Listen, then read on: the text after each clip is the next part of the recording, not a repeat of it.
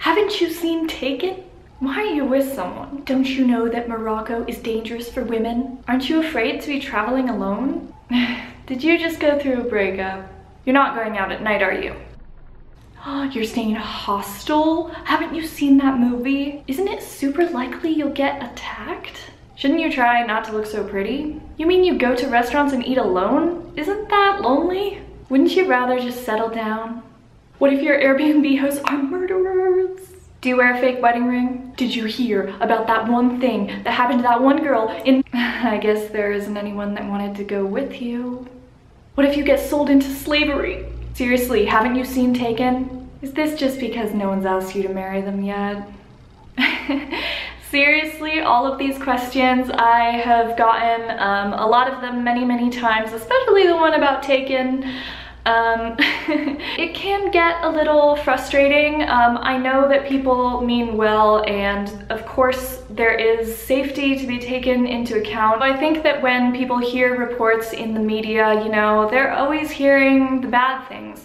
Nobody really makes a news report about how, you know, so-and-so, Katie, let's say, goes to Morocco and has an awesome time. I have solo traveled through North America, Europe, Northern Africa, Western Asia.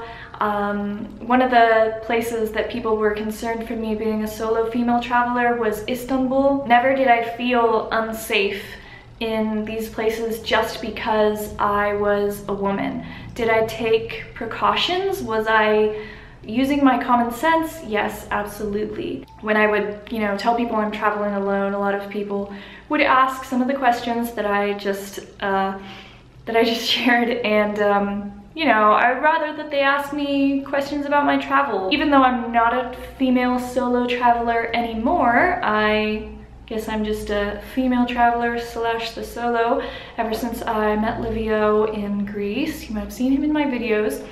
But I do plan to travel solo again sometime, just because I think that traveling solo is just awesome. It really broadens your horizons. It forces you to kind of step outside your comfort zone. If you're thinking about becoming a female solo traveler, I would really tell you to go for it and do it, and don't be scared, and don't let people discourage you. Just know that they are asking these questions and they have these concerns because they care about your safety, and it's not coming from a bad place, even if it can get a little frustrating to always hear the same questions. And it is very important to stay safe when you're traveling. I feel like this is applicable to any traveler, whether you're a man or a woman.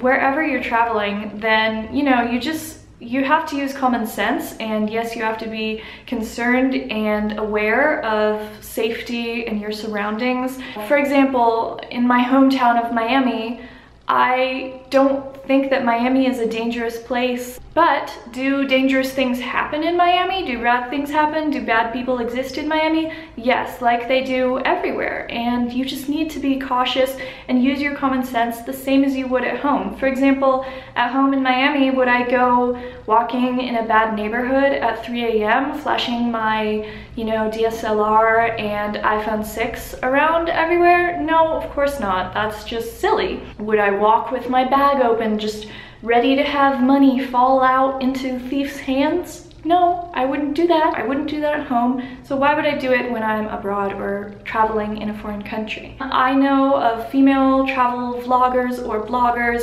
that have hitchhiked, they've traveled to India alone, they've traveled to Iran alone. I mean, all of these things are being done all the time. If they can do it, then why can't you? There's no reason to think of yourself, just because you're a woman, as this helpless kind of person that's so weak and, you know, just so held back by the fact that they are a woman that they cannot go and travel the world, because that's simply not true. Are some countries more dangerous than others, especially for female travelers? Do female travelers have to take more precautions than men? In a lot of cases, sadly, yes, I would say that that is true.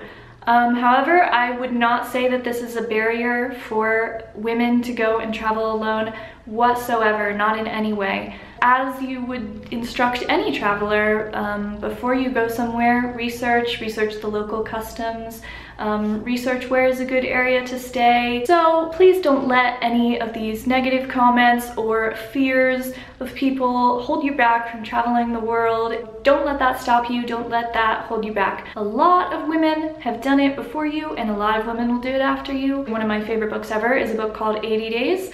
And it is set in the 1800s about two women that solo traveled the world. And this was back in the 1800s. There were no airplanes, there was no internet for them to book their tickets and research the places, you know. But this is in the 1800s, and these two women went and traveled the world, all around the world. They circumnavigated the globe.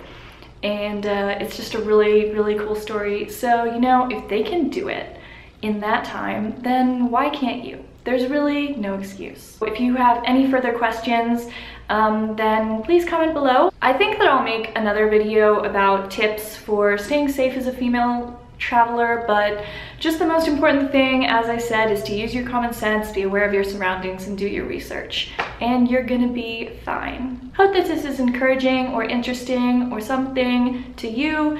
And yeah, that's my thoughts for today. If you could subscribe, that would be awesome. I have a lot of exciting travels coming up. I'm leaving Mexico soon and going to a surprise location, and it will be all revealed in time. So, thanks for watching. Bye!